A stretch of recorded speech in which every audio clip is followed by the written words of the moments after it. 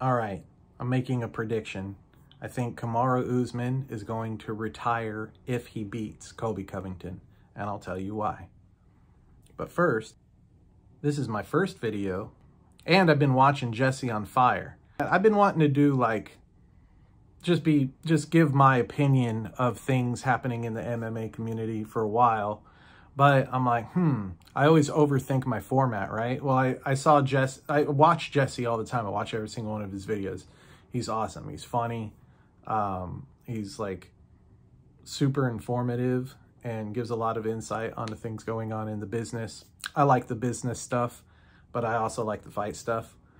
So anyway, if you like this kind of thing, ring the bell and subscribe.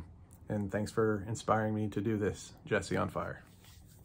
Anyway, this is why I think Kamaru Usman retires after Colby Covington, if Colby Covington beats him.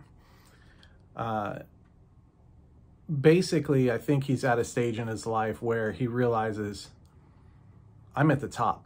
I've been at the top for a while. I'm pound for pound king. And Khamzat's on the way up, and he's a killer. So I think Usman knows that he knows that that's a fight that, dare I say, he can't win or worries him enough to consider retirement.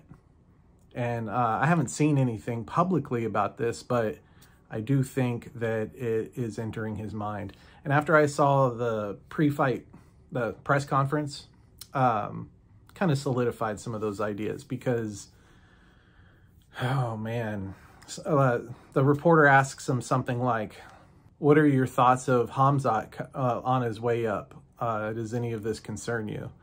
And he's like, I think he actually took a deep breath and he was like, He was like, how do I want to answer this? He didn't put him down. He praised him, but he didn't really consider the reality of them fighting, it seemed like, in his response. So I think that Kamaru is going to retire if he beats Colby. And it might be Saturday. If Colby beats him, I think he'll come back for a trilogy because, you know, like I said, he realizes he's at the top. And if he retires right now, he retires at the top. He was the pound for pound champ, said, I want to start paying more attention to my family. I've been away from my family.